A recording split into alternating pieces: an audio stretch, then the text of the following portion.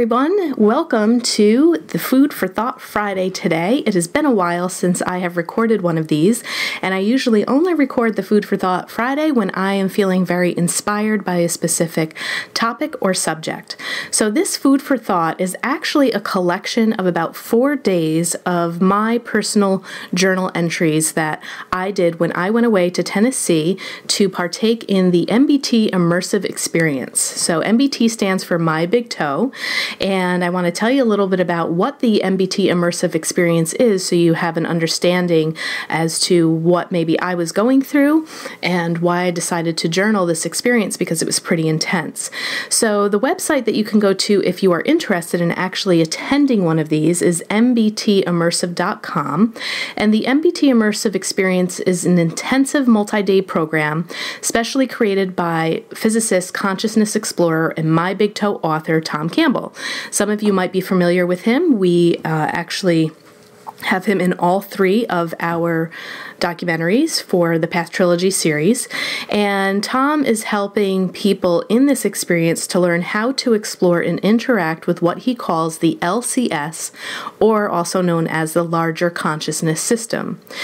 He uses specifically created binaural beats that he made himself and takes the attendees on an amazing journey of self-discovery through a series of programs with different objectives and goals, such as how to reach and hold point consciousness, how to develop a good working relationship with the LCS, Larger Consciousness System, how to communicate telepathically in both the physical and non-physical, how to access the past and probable future databases, and you will hear in my journal recordings that that was the most significant for me, how to gather evidence for remote viewing, diagnosing, and healing, which was a ton of fun.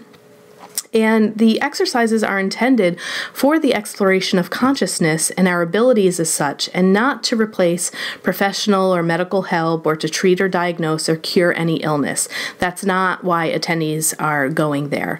But Tom is there with us every step of the way, from the dinner that we have on the first night to breakfast to lunch, and then the final morning we had an opportunity to ask him questions. So it was an amazing experience. I had a feeling there was something that was going to be pretty intense for me.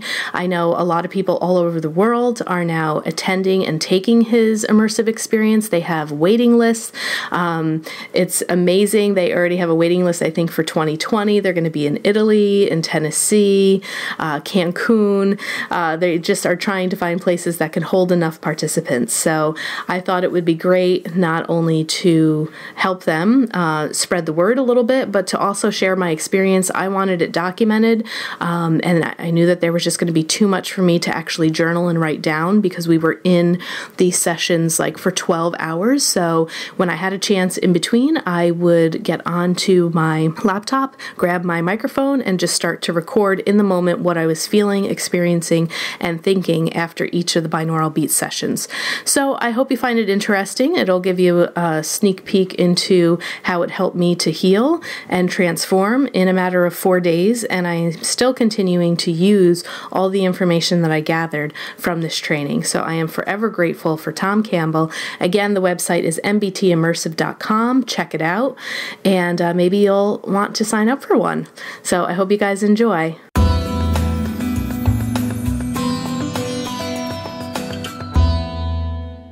Day 1 of my journaling for the MBT Immersive program, Exploring the Larger Reality, with Tom Cambell.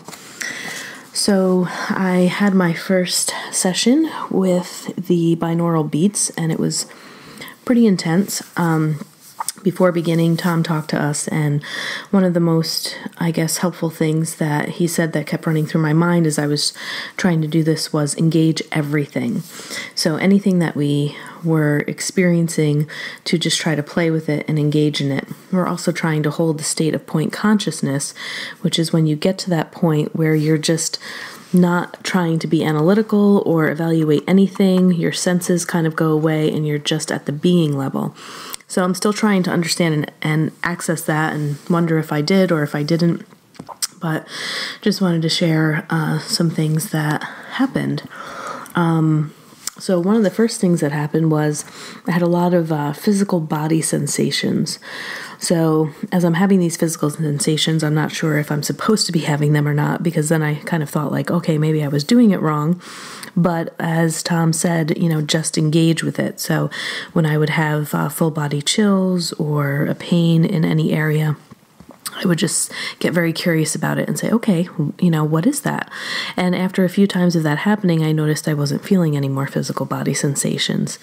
In the very beginning, though, when it first started, I was excited to maybe see something, and I was seeing nothing, and all that I saw was black. But then again, I heard Tom's words that says, engage everything. So I just engaged the black that I saw. And then from there, I started getting many different visuals, and he also talked about that it's okay to use your imagination and to not be overly concerned with where that information is coming from, if you're imagining it, if it's something coming from the larger consciousness system or coming from something else. So I just allowed myself to be very childlike and be very curious, kind of doing the oohs and ahs and, oh, look at that, and what's that over there? And as soon as I would get curious and engage, the image would change again to something else. So it was kind of like rapid fire. I had a pretty intense experience and it's still kind of unraveling as to maybe what it all means and why it was helpful for me. It's another thing that Tom keeps saying over and over, that if you engage in something, you kind of want to ask with what's going on, how is this helpful? Is there something here for me to learn? And if it's pointless or useless and you're not getting anything, to just kind of back out of where you are and try a different approach or try again. So in the very beginning as well, I felt that there was an entity at the side of my bed. And when I was a young girl, and even into my 20s, I would be visited a lot by what appeared to be ghosts or entities or beings. And for a split second, I just felt like that really scared child. But then I remembered, okay, I'm not going to be hurt. I'm having this experience, this training. We're supposed to probably run into things like this to challenge our fear. So I just decided to interact with it, and I used my imagination and turned this being into Tom, and just decided that, oh, that's just him kind of splitting off and going into everybody's room, checking on us, making sure we're okay. And I felt calmer about that. And then the being continued to stay there and was breathing on me, and I was just observing. But again, I remember we're supposed to engage everything. So I began to engage the being, and I said, well, who are you and why are you here? And then it asked me where I wanted to go. And we are in these beautiful cabins.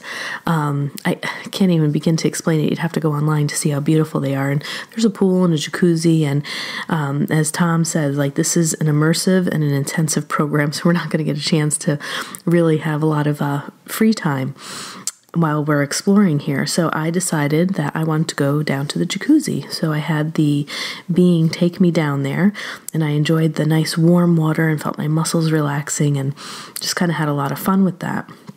As we were going back and having a chance to have coaching with Tom, is where we get a chance to process everything, I had a little bit of an aha moment, and what I realized was this whole experience in this very first session has allowed me to be more childlike.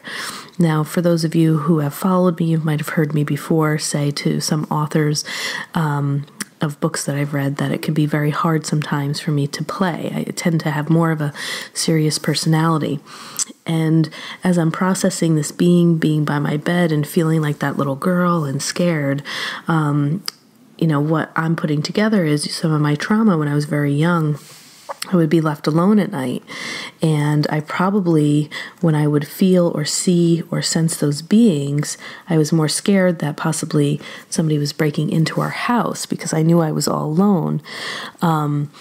And I didn't want to play with those beings because I was too afraid.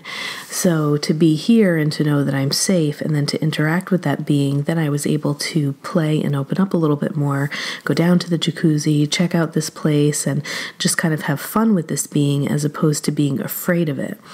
One of my intentions, and I have many of them and feel kind of confused that I have so many intentions for this program. I just feel like I'm here and I want to heal everything. Just trying to find my notes, but a couple of things that I wrote down as to like, what is my why? What do I want to learn here? What am I hoping to get information about? And some of my goals was to try to figure out, here it is, that I want a better understanding of how my own ego can block me from becoming more love.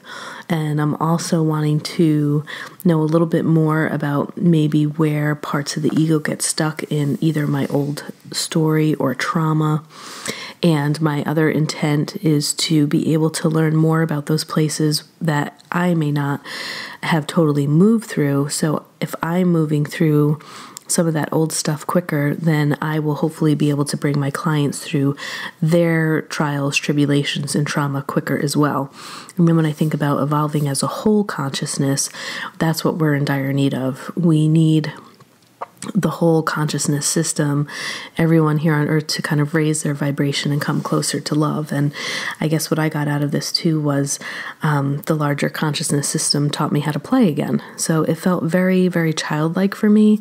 And I think that that's a really good thing for me because it shows where I am releasing the fear. So a lot of old fears from childhood came up.